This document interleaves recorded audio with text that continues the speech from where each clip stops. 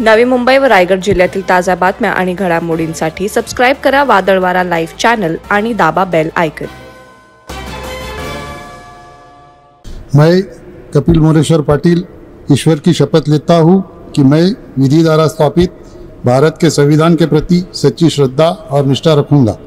नवी मुंबई आंतरराष्ट्रीय विमानतळाला स्वर्गीय दिबा पाटील यांचं नाव देण्यात यावं यासाठी इथला भूमिपुत्र पेटून उठलाय। या भूमिपुत्रांमध्ये आगरी, कोळी, कराडी, बहुजन समाजाचा समावेश आहे। खासदार कपिल पाटील यांनी दिबांच्या नावाचं समर्थन केलं। आता केंद्रात मंत्रिपदी वर्णी लागल्याने तसंच कपिल पाटील हे आगरी समाजाचे केंद्रातील पहिले मंत्री असल्याने आगरी समाजात उत्साहाचं वातावरण निर्माण झालंय।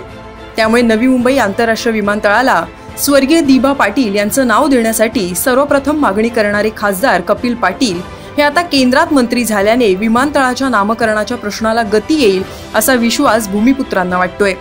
आज झालेल्या शपथविधी सोहळ्यात कपिल पाटील यांच्या मंत्रिपदामुळे आगरी समाजात प्रथमच मंत्रिपद मिळाल्याचा आनंद साजरा केला जातोय।